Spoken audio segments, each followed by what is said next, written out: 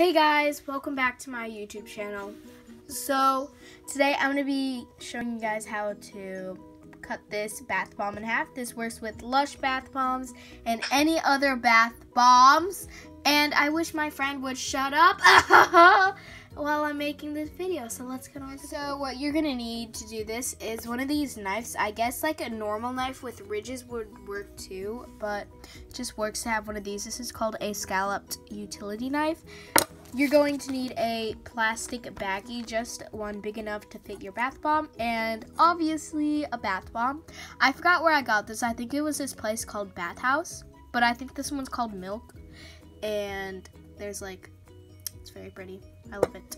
So let's get on. Okay, so the first thing that you're going to do is take this, and with the edge, you're just gonna start cutting it like this. And you don't want to cut like all the way through. You just want to cut like a line through here. This is like where the seam is, and you just want to cut that through so it's easier to cut whenever you're cutting it, if that makes any sense. So I'm gonna be right back, and I'm gonna so you can see that there's like a little indent right here. And now what we're gonna do is we're gonna stick the knife in a secure place, and then make sure not to put your hand down here because it could be very dangerous if you just kind of failed. But start taking, take something heavy and then start hammering it down. Okay.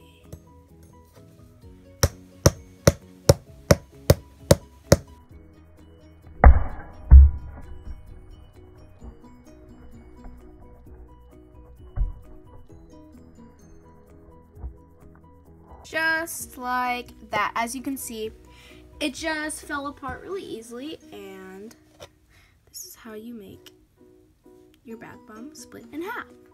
So as you can see, these look actually really cool, and to store them, you can put them in a bag. So today's shout out goes to Tiger W. Thank you for being the first person to watch my other video, and yeah. Okay, so store your bath bomb in the bag, as well as the excess dust. So I hope you guys enjoyed that video. Have a good day, and hopefully my friend will stay quiet in the next video. Yeah. Bye.